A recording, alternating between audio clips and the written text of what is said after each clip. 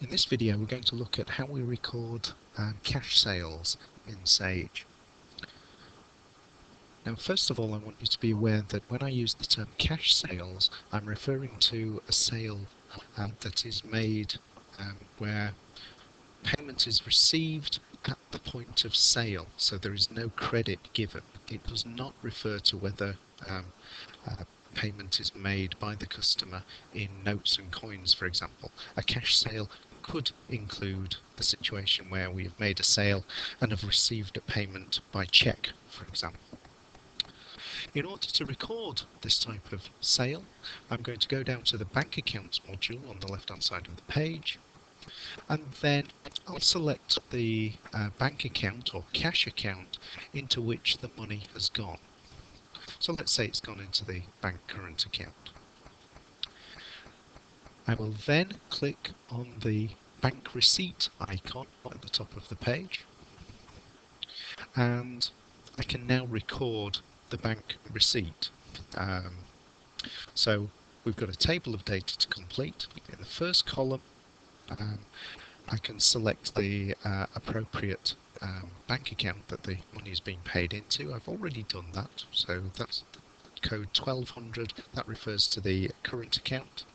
Then in the next column I'll record the date of the receipt.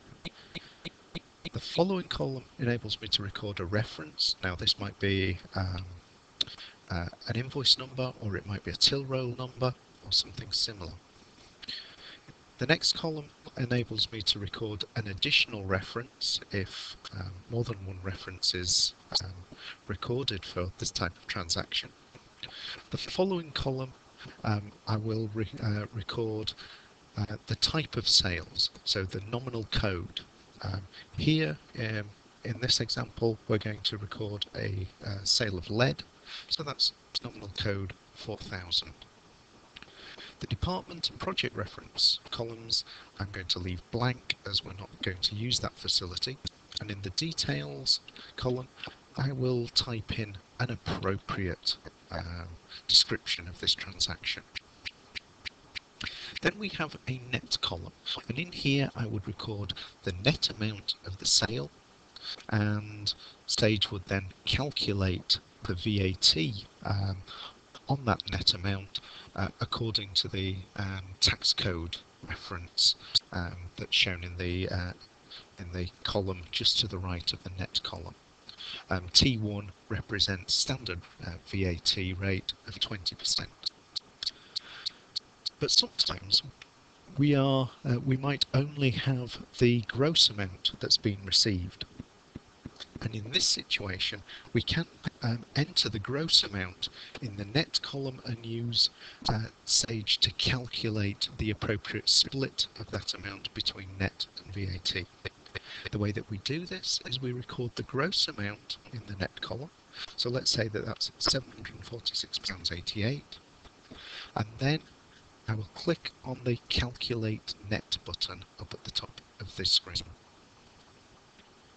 Sage then recalculates the split of that amount between the net and the tax or VAT. I can then record an additional, any additional cash sales on the rows below. And I can keep going until I've recorded all of my cash sales. Once I've done that, I will click on Save, and Sage has then updated its records for that particular cash sale. And that's how we record cash sales.